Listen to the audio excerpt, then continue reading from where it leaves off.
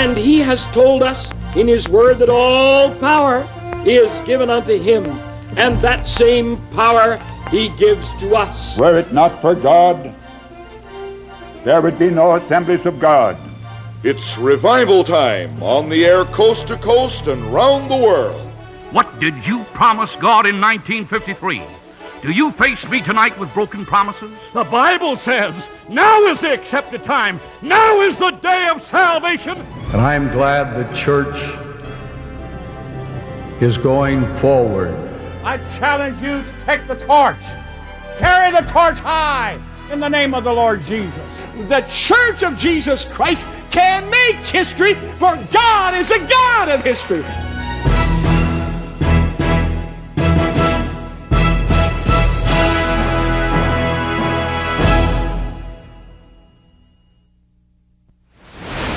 By the middle of the 19th century, a wave of evangelistic enthusiasm had spread across America, carrying the gospel to the edge of the frontier. It looked like nothing could get in the way of this monumental move of God.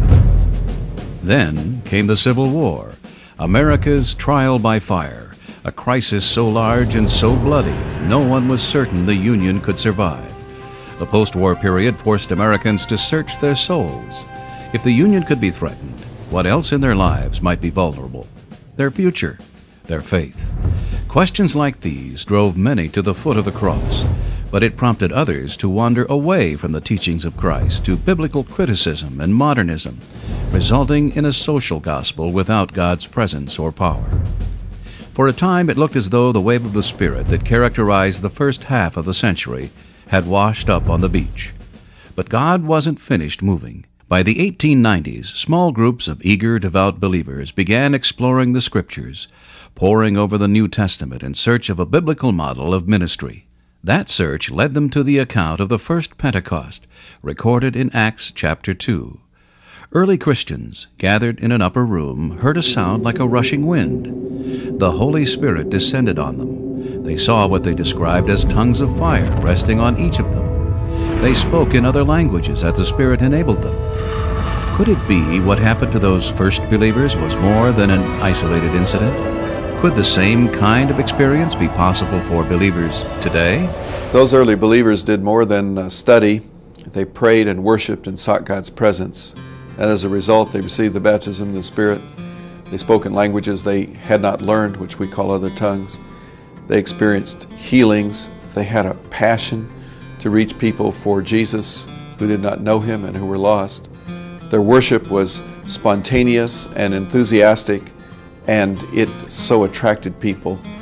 And what they found then, we find always now. God is still reaching out to people and ministering to them and saving them and baptizing them with the Holy Spirit. In 1901, Reverend Charles Parham and a group of 40 Bible college students met at an unfinished mansion called Stone's Folly in Topeka, Kansas. They began the new year with a prayer meeting that continued for several days. Many of them received the baptism in the Spirit, complete with the evidence of speaking in unknown tongues.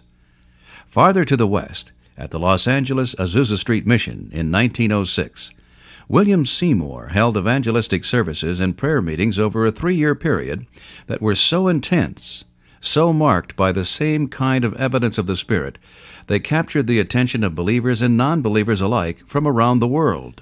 By 1913, there were literally hundreds of congregations and dozens of publications from coast to coast that had come to be called Pentecostal, named after that incredible experience in the first century that was becoming a modern-day reality in so many lives. It was around this time the leaders of several of these groups began to talk seriously about uniting.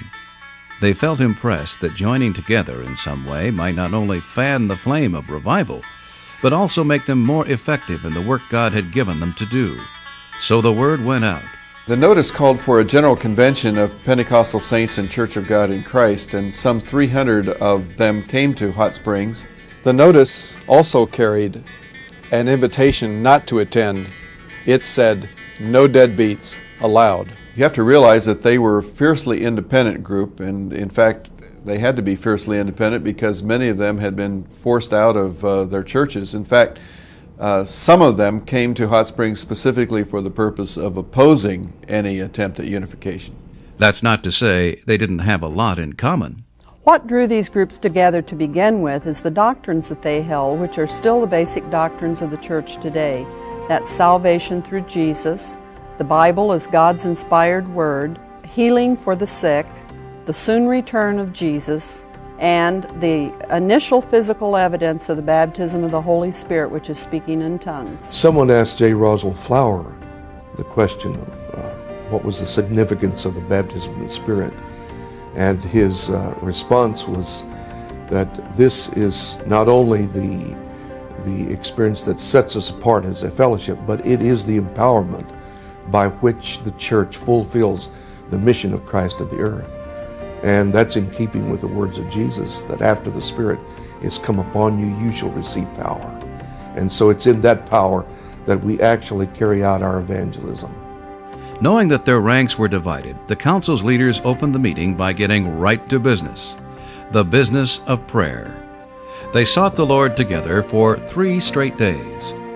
When they got off their knees, they found they really were united and unanimously agreed to become the General Council of the Assemblies of God, a cooperative fellowship. The idea was that each church would be sovereign in its governance. They would elect their own pastor and deacon board, own their own property, set up their own ministry agenda, and at the same time teach the Pentecostal doctrines, protect the Pentecostal distinctive, which is the baptism of the Holy Spirit, and work together as a cooperative fellowship that would take the gospel of Jesus Christ around the world. E.N. Bell was elected as the first general chairman. Bell pastored a church in Arkansas and edited a publication called Word and Witness. J. Roswell Flower, an Indiana pastor and editor of the Christian Evangel, became the first general secretary. Together they set up a modest headquarters office in Findlay, Ohio. Using borrowed facilities, they outfitted a printing plant named the Gospel Publishing House. Eventually, their 2 publications merged. The result was a 16-page magazine called the Weekly Evangel. Later, the name was changed to the Pentecostal Evangel. The new fellowship experienced dramatic growth during the next several years. It outgrew one headquarters facility after another until, in 1918, leaders bought a 2-story abandoned meat market in Springfield, Missouri for $3,000. But God still wasn't finished adding to their numbers. That modest 45 by 58-foot building was expanded 5 times over the next several years. In 1949, the Gospel Publishing House's print operations moved 2 blocks up the street on Boonville. Then, in 1961, the General Council joined them at what has become its current home. National headquarters is a frequent stopping point for tourists visiting the Springfield area. Tourists can now visit the new Flower Pentecostal Heritage Center, a state-of-the-art interactive visitor center designed to help tell the story of the Assemblies of God. Blending artifacts, video clips, and sound bites, the exhibits introduce our history to youth and others who are unacquainted with our church. Plus, the nostalgic, self-guided exhibits of various ministries at home and abroad will bring back wonderful memories to seniors. In addition, the Flower Pentecostal Heritage Center makes available a wealth of resources to persons wishing to research church and family history and theology. But the Assemblies of God is more than buildings. We're about people. Every Sunday, we touch the lives of more than 2 million people who worship in nearly 12,000 churches. On an average, 1 new Assembly of God church opens each and every day, and that's just in the United States.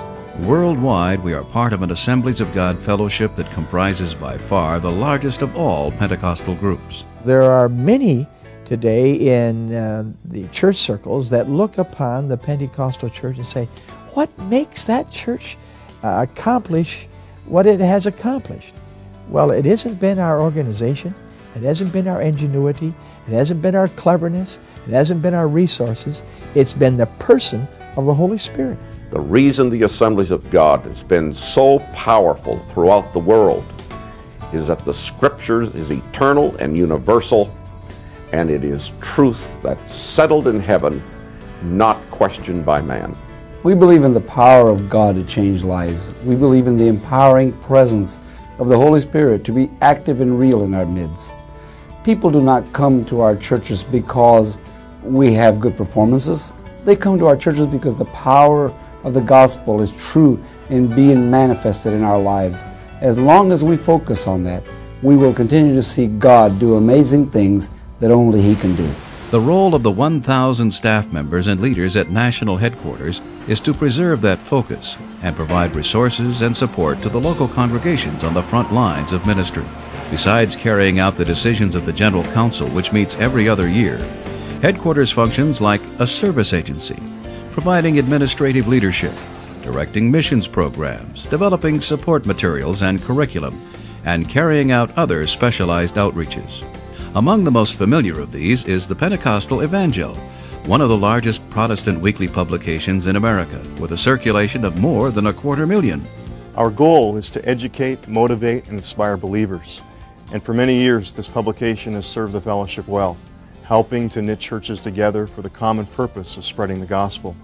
An important part of our job is to be a point of contact for Pentecostals around the world, to be a town square, if you will, for the people of this fellowship, and to report how the Holy Spirit is moving in America and around the globe. Work at the headquarters complex in Springfield is carried out by 6 divisions: foreign missions, home missions, Christian education, church ministries, publication, and treasury. But a passion to reach the lost is a common thread running through every plan or program. In fact, evangelism has been a top priority from the beginning. The very first year that the General Council existed, 15 missionaries were commissioned to carry the gospel overseas. As the fellowship grew, so did our commitment to share Christ. Today, nearly 2,000 missionaries are reaching out in Jesus' name in some 152 countries around the world. Actually, from the very beginning, the Assemblies of God set out to plant indigenous churches around the world. Churches that are native, natural to the soil in which they're planted. That means that training leaders is a vital part of what we do. Leaders from the churches to lead the churches. Sounds obvious, doesn't it? But in the last few years, with borders closing, visas being refused to missionaries, the church goes right on. It continues to grow and multiply because it's led by its own people. Today, there are more than 30 million people involved in Assemblies of God congregations abroad, more than 10 times the size of our constituency here in the U.S. Thousands of men and women are enrolled in more than 1,000 Bible schools overseas, learning to bring leadership to our next generation of ministry. By God's grace, the Assemblies of God missions program is among the most zealous and fruitful in the world. Here at home, our outreach efforts are every bit as enthusiastic.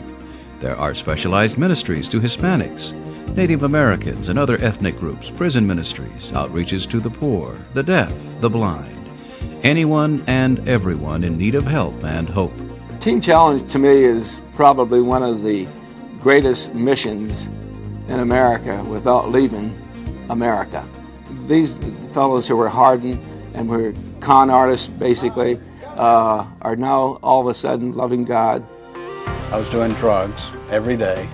I was dealing drugs so that I could get more money to buy more drugs, so that I could do drugs, so I could deal more drugs. And that became the lifestyle. I was arrested for a particular burglary and put in jail at the age of 17. I was out of jail for 1 month, and my parents came back and said, you have 3 options. You can return to jail, and we're going to remove our bond. We're going to remove our bond, and you can run.